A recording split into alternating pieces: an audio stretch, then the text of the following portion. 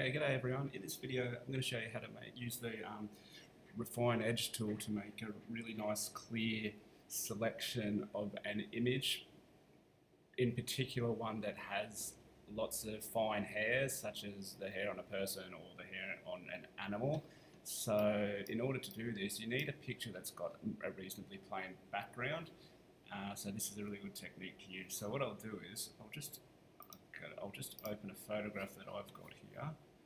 Where is it? That's in my downloads. There. Let's open this one up here. Okay, so what you'll first need to do is you need to use the quick selection tool. Make sure it's set to the plus. Make my brush a bit bigger with the bracket keys, and just do a rough selection.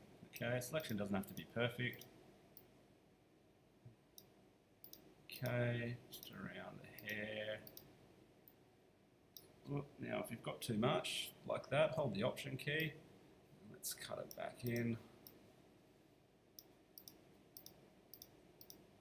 Right, just like this.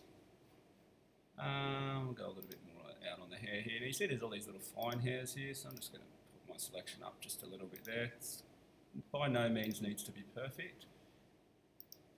Right, okay, once you've got it reasonably to the way that you would like it, go up to this button here and click Select and Mask. It's going to bring this dialog, this new window up here, sorry. What I'll do is in View, change the View to Overlay. I think that's the best one to see. I'm going to up the opacity to 100%. Okay, that just shows you, we're going to create a mask out of this, so that just shows you what, the red area shows you what areas you're going to mask out. Go into edge detection and up the radius to around 2 or 3 pixels. Okay, we don't need to touch anything there. The next one is output settings. Let's do that afterwards. Now, you want to grab this brush here, which is the Refine Edge brush, and let's make it bigger. What you want to do is you just kind of want to paint around the areas that have those fine hairs. Now see how I've got a tiny bit of grey just here. I'm just going to go in a little bit. You don't want to have red going into a hair. See that spot there? That's not going to mask out properly, so I'm going to undo that. So you kind of want to remove the grey bits, which are part of the background, but not go too far into the hair. Now I'm going to do this quickly for the sake of this video, and you guys can do a better job than me when you get to it. Now you only use this on the hair, okay? So whether you're doing a model, a person, or an animal, just on the hair. You don't use this tool around the edges of her body, okay? There's a little bit of grey there I might get rid of here, okay? A little bit of colour there. All right, I'm not going to get too carried away. You guys can do, like I said, a better job than me. Now, over down here, what you want to do is you want to select decontaminate colors and then output to a new layer with layer mask. Alright, it should default to that once you select decontaminate colors. If you choose remember settings, which I'm not going to do, you can select that, then you can go back into this screen and you can pick up where you left off. Okay, but I'm just going to leave that off. Click OK.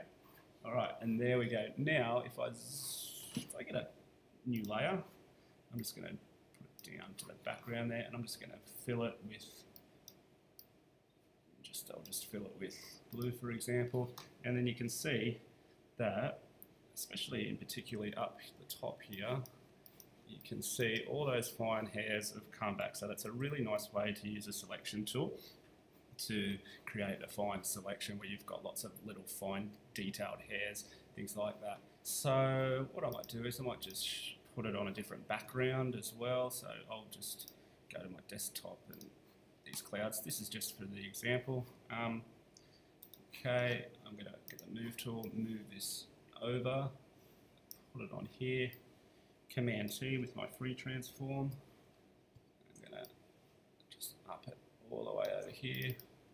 And there you go, then you can see she can be on a plain background or you can put it on any background. And it looks quite good. There's a few spots that aren't great because I rushed, but that's okay. The next thing, what you can do with this is, I'm going to save this And just as a PSD, I'm just going to save it to my desktop for the sake of this video. And okay. Now, nice thing you can do is with this selected, I can go over to Adobe InDesign now. I'm just going to create a new print document. And I'm going to draw out a frame tool, frame box, text frame, picture frame box, sorry. And I'm going to go File and Place. And you guys will be able to do this for your magazine covers.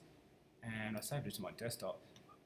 Adobe programs work really nice together. I can just drop this Photoshop document, this PSD, or place it straight into Adobe InDesign.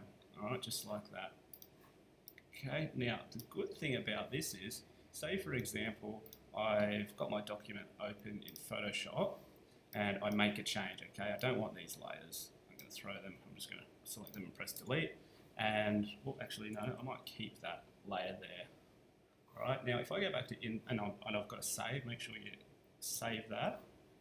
Now what I can do is, I can go back to Adobe InDesign. You'll notice there's a little icon up here, modified, click to update. So that's saying that the original Photoshop file that I've got, I've modified it. And if I click this button, it's going to automatically update it for me. So I can flick back between Photoshop, do a little bit of work here, go back to InDesign and just click that button there, or you can go into links and you'll have the same button that you can press there to update the work that you've done. So that's a really nice workflow between Adobe Photoshop and InDesign. It also works with Illustrator as well. Okay, thank you.